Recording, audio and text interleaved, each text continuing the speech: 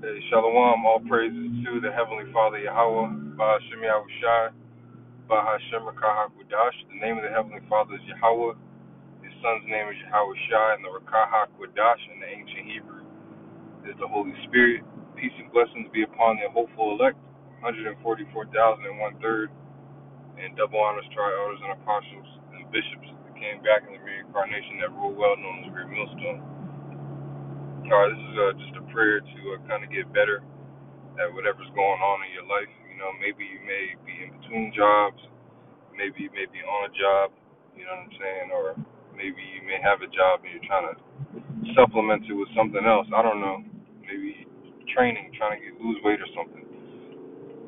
Whatever the case is, you know, this is a prayer to basically asking Yahweh Shemyahu Shai to give you the discipline as you walk in whatever walk you're walking in, as you go from glory to glory, basically leveling up. You know, this could be a prayer to level up through the Spirit as well. You know, a pray to get better and level up through the power and Spirit of Yahweh.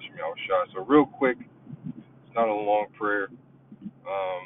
And you would say, Izarnia Bama Wasar Ka Alak Makabad Al Kabad, which means, which means help me as I walk with discipline from glory to glory.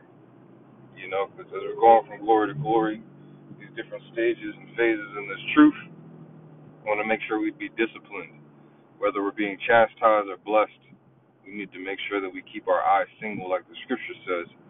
And especially if we have a passion for what we're doing and what we're trying to attain, Yahweh Shemyahu Shah sees that, and you put up this petition, and you're being practical and actually doing the groundwork.